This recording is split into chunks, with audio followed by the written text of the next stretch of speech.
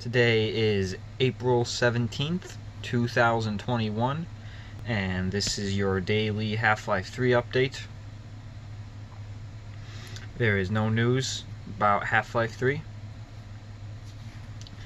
Yesterday, I asked you guys for questions, said I would answer the best one in today's update.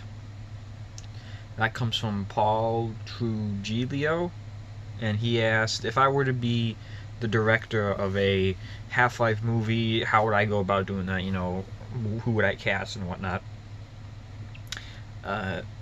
So this is actually something that I have thought about. I have given some thought about before, and I think what I would first thing, I wouldn't make it a movie. I would make a TV show out of it, and here's why.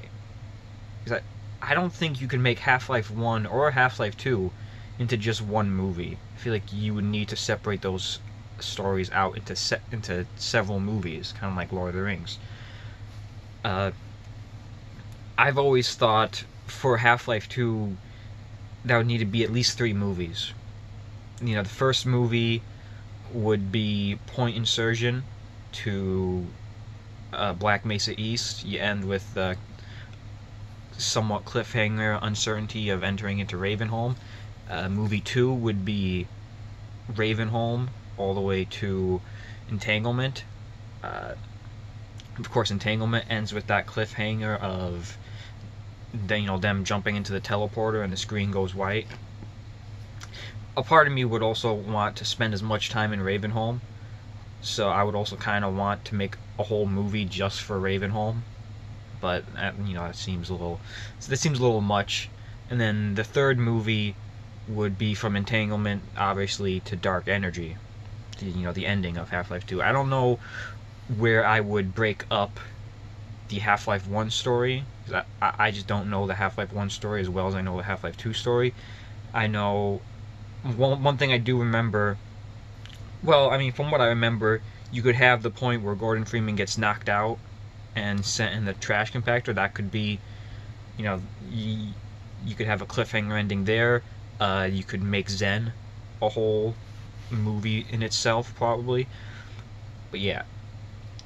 Now, like I said, I would want to make the movies, for it to be several movies, and the reason that I'm not sure that would work is because the events of Half-Life 1 and Half-Life 2, they take place over the course of not even a week for Gordon Freeman's perspective.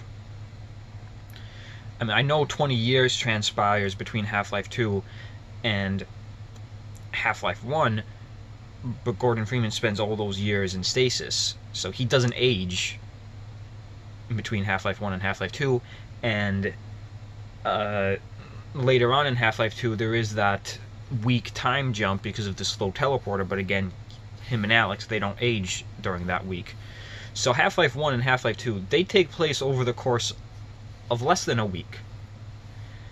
I don't know really how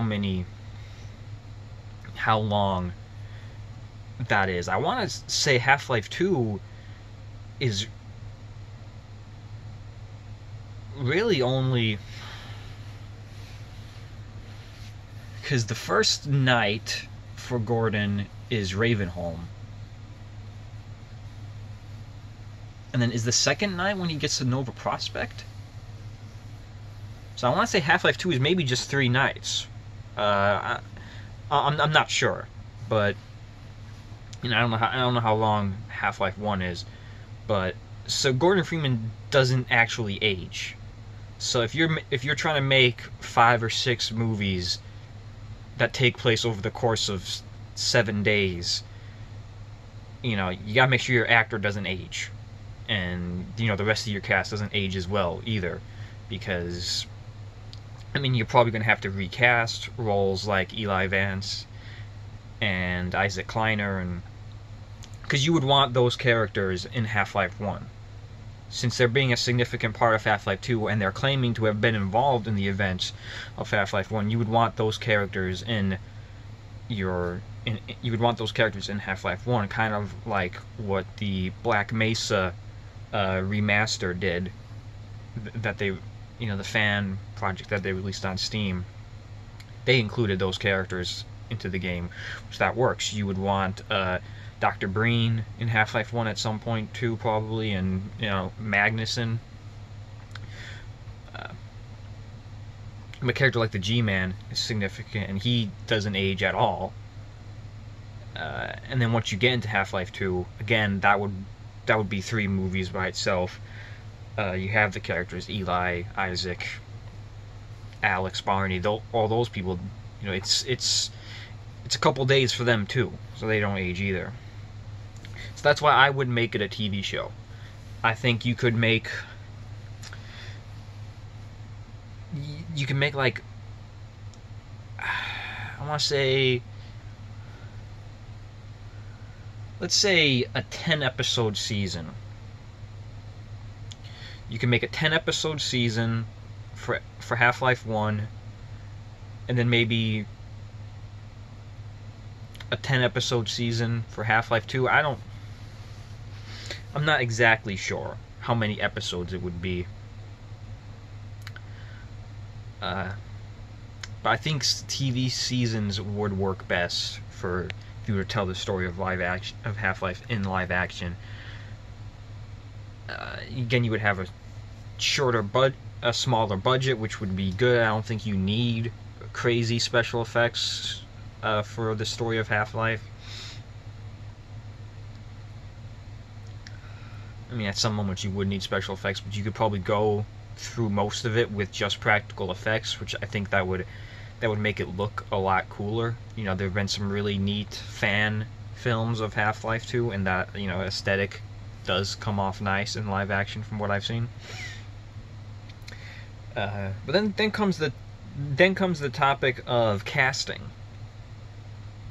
Now, a while ago, I did come up with like a little, who I would cast in the roles, but that was a couple years ago. So that all that has aged significantly. People age, but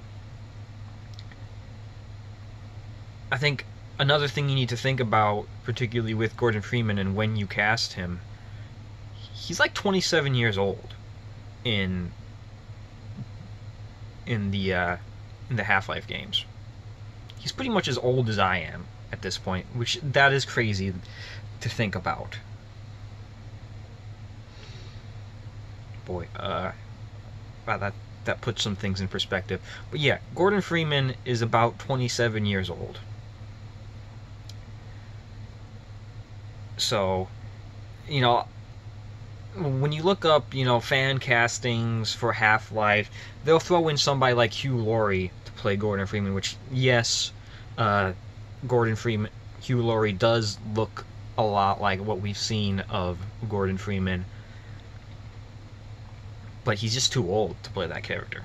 You need someone somewhat young to play Gordon Freeman. So I think if I had to cast somebody, off the top of my head, I haven't looked into this too much because I only saw this question, today. Dacre Montgomery, he was the Red Ranger in the Power Rangers movie. He played Billy on Stranger Things. I mean, he's kind of got the look, and he's a good enough actor, so he could probably pull it off, I suppose.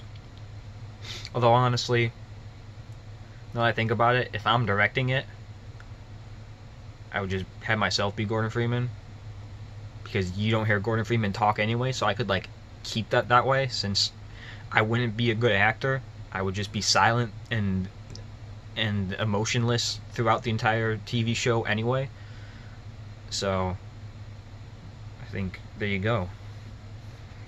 And I'm apparently the right age, which is crazy to think about now. But yeah, that's who I would cast as Gordon Freeman, myself. I don't think I look that much like him, but I think I could. I think I could get away with it, because you don't actually even ever see Gordon Freeman in Half-Life. I think you see him briefly in like some of the Half-Life expansions of Blue Shift or Opposing Force or whatever. But you don't ever actually see this character. The only look you really get at him is in like cover art for the games, which doesn't make him look like a 27-year-old, to be honest. Which is probably why people cast someone like Hugh Laurie in that role. But yeah, now I don't know who else I would cast in the movie, in the TV show. I should say I don't know who else I would cast in the TV show. You know, the voice actress who plays Judith Mossman, she's actually a pretty good actress. I've seen her in other things. So if she's still the good age for it, I would probably just put her in that role. And potentially same thing with Alex. I don't know who they... I'd maybe just use whoever they got for Half-Life Alex. I know they got somebody different to play Alex for Half-Life Alex, or do the voice of Alex for Half-Life Alex. I don't know if she looks like Alex, but you know, if she does, then I'll probably just go with her too. Yeah. So there you go. I hope that answers the question to the best of my ability. It's another long one. Again, these questions are getting out of hand. If you have any more questions, leave them in the comments section below, and I will answer the best one in tomorrow's update.